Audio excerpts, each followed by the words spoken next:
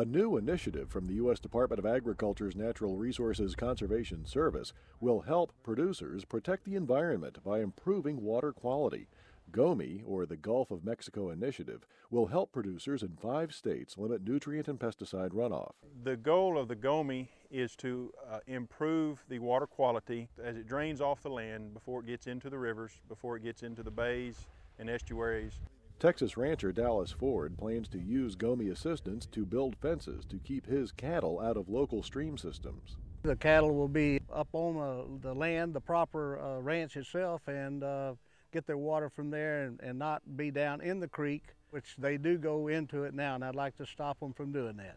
At the GOMI announcement, an NRCS official said staff will work with landowners to develop plans and get financial and technical assistance to farmers to put conservation practices in place. In some areas, a lot of what's going on is that we're having a lot of nutrient and pesticide erosion into those river systems.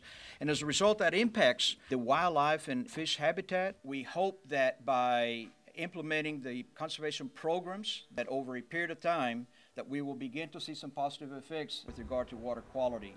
GOMI will deliver up to $50 million in cost share assistance over 3 years in 16 priority watersheds. For the U.S. Department of Agriculture, I'm Bob Ellison.